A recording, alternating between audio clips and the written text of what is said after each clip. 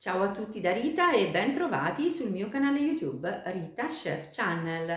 Oggi prepariamo insieme le lingue di pizza. Sono golose e sfiziose. Prepariamo l'impasto in maniera semplice e alla portata di tutti e il risultato è davvero straordinario.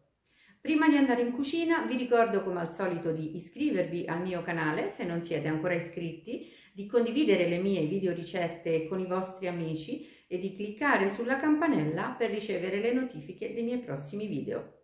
Ed ora mettiamoci all'opera.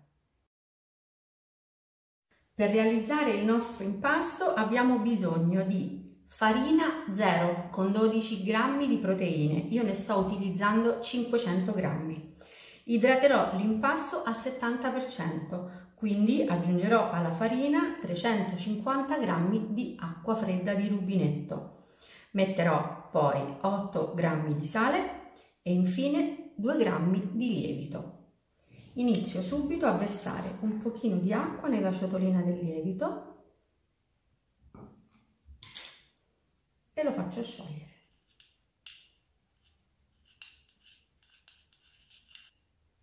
Il lievito è ben sciolto e lo verso nella ciotola della farina. Aggiungo l'acqua tutta insieme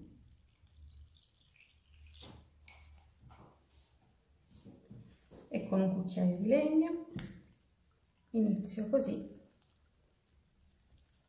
ad impastare.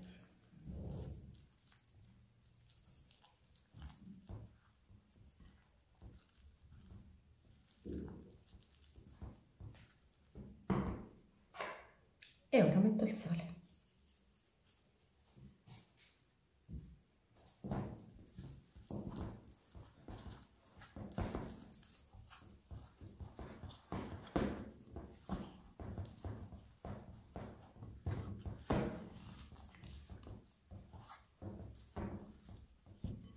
Rovescio così l'impasto sul tavolo.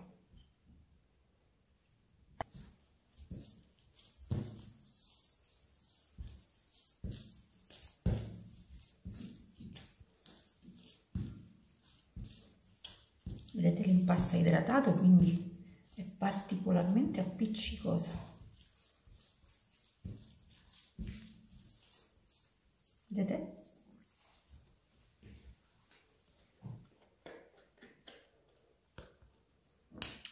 Lavo subito le mie mani. Sulle mani appena lavate metto un filo di olio. Così è sufficiente.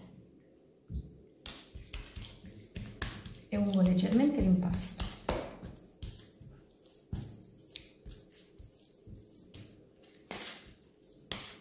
E poi con una spatolina faccio qualche movimento.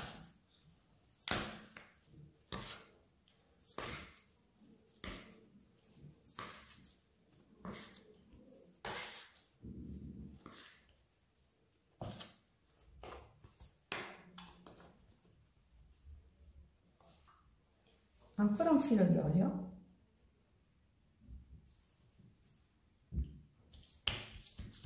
sulla superficie dell'impasto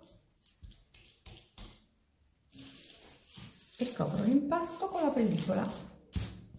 Quindi l'olio che ho messo sulla pasta farà sì che la pellicola non si attacchi alla pasta. Adesso aspettiamo 30 minuti. Trascorso il tempo di riposo, stacchiamo la pellicola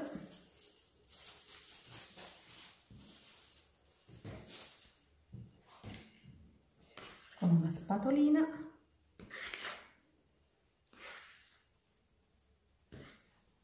facciamo così fare dei giri alla pasta.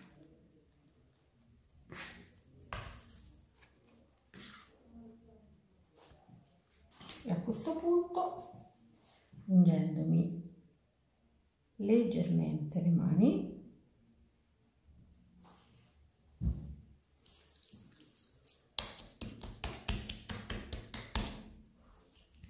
stacco l'impasto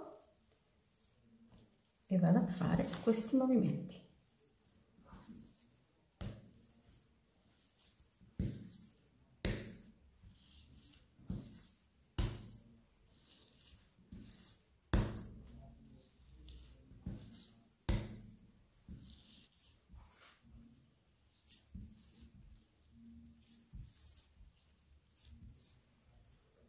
Il nostro impasto è pronto. Ora ungiamo leggermente, come abbiamo fatto prima, la superficie.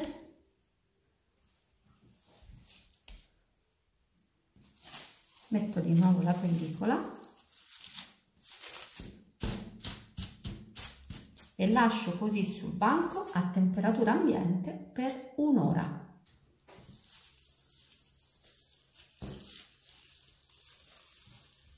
Dopo un'ora di riposo siamo pronti per formare le palline.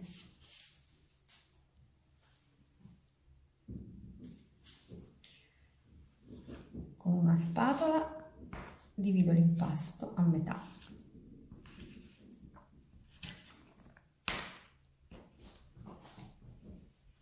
Poi lo divido di nuovo a metà. Mi ungo le mani.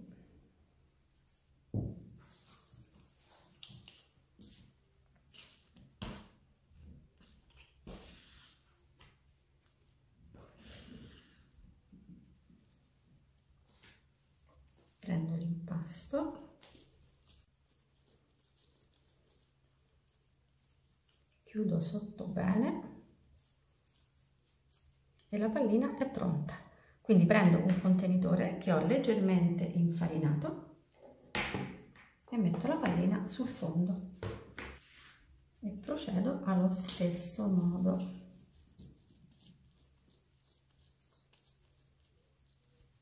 Anche questa è pronta e la mettiamo nel contenitore.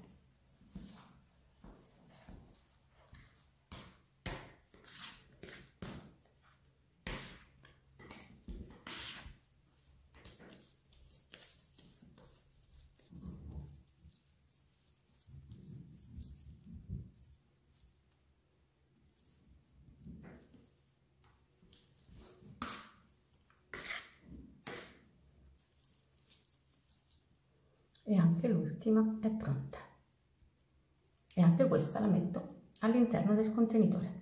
Una volta che abbiamo messo i panetti all'interno del contenitore, noi dobbiamo lasciarli lievitare un'ora e mezza, 2, in base alla temperatura ambiente. Se abbiamo una temperatura superiore a 25 gradi, un'ora e mezza sarà più che sufficiente. Se la temperatura sarà un pochino più bassa, potremo lasciar lievitare i panetti anche un paio di ore. Visto però la bassa percentuale di lievito che abbiamo messo all'interno dell'impasto, noi possiamo anche mettere la nostra cassettina con i panetti in frigo e lasciarli per 6-8 ore prima di stendere la pizza.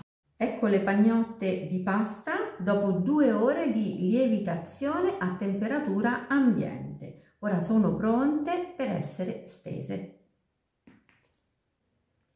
Spolveriamo il piano di lavoro con un pochino di farina.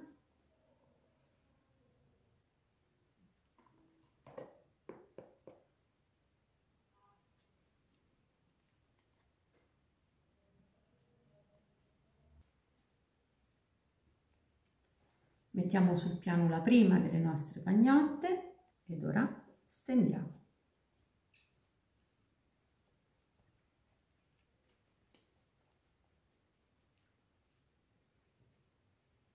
Davvero niente di più semplice. Ora trasferiamo la prima lingua di pizza su una teglia foderata con carta da forno.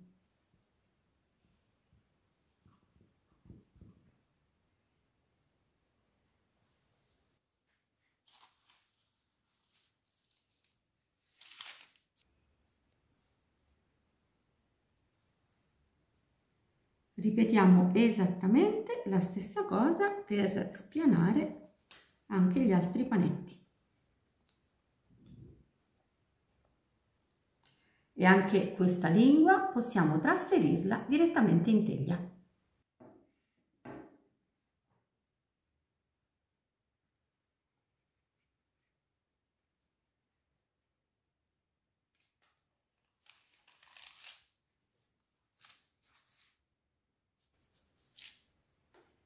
Le nostre lingue di pizza sono in teglia, quindi adesso dobbiamo condirle a nostro piacere.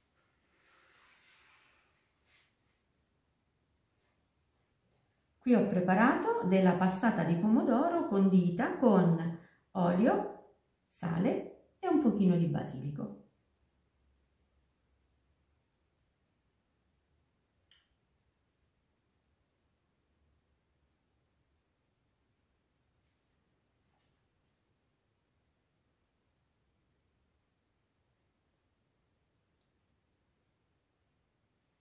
La prima teglia è pronta, ora cuociamo le prime 2 lingue di pizza in forno ventilato preriscaldato a 250 gradi per 8-10 minuti.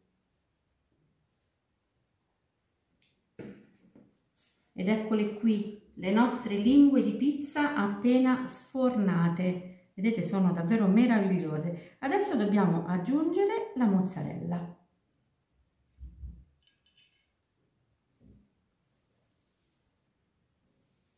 E portiamo di nuovo in forno le nostre lingue, sempre a 250 gradi per gli ultimi 5 minuti.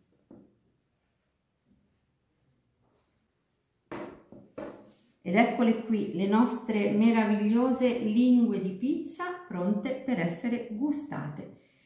Finiamo con un filo di olio extravergine di oliva.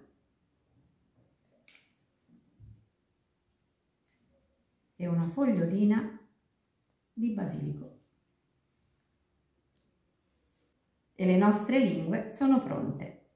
Bene, anche per oggi è tutto. Io spero che le mie lingue di pizza siano state di vostro gradimento e se così sarà attendo un vostro like e come di consueto io vi do appuntamento alla mia prossima videoricetta. Vi invito come al solito ad iscrivervi al mio canale se non siete ancora iscritti, a condividere le mie videoricette con i vostri amici e a cliccare sulla campanella per ricevere le notifiche dei miei prossimi video. Un grande abbraccio a tutti voi da Rita.